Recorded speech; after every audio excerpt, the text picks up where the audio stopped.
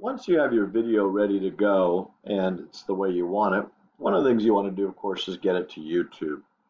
So let's show you the download process. So if you click on the video, underneath it, one of the options, delete, copy, and so on, share, is download. It'll ask you where you want to download it and what name you want to give it. So we're going to call this, what are we going to call this? The sine curve. And we click OK.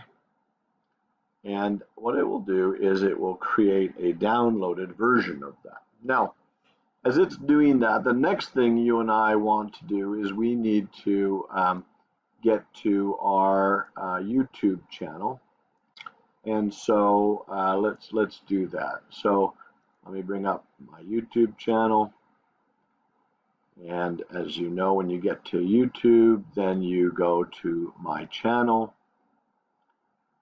When you get into the channel area, it's a little confusing sometimes, but you can add the video right now, so we could click on that and upload it, and it will ask us to put the video there. Now, I had them place that out on the desktop, so my desktop's kind of messy. Oh, there it is right there. So let me pull it over, and what I can do is I can take that sine curve video and I drop it here in the upload area, and it brings it right into YouTube for me. So they'll ask me to name this. I'll say, you know, Algebra 2, the sine curve. It'll ask you about a description. This video is about the transformations of the sine curve. Now, it may ask us again for a thumbnail option here. Let's just see what happens here. Yeah, actually, I guess we're going to have to add a thumbnail at this stage. I've made one, so I can add it into that. And there it is. I've added my thumbnail. I want to put it in a playlist. You should add a playlist. So maybe this was my Algebra 2 support sheet. It is good for kids to watch this. Yes, yes. I want to make it public.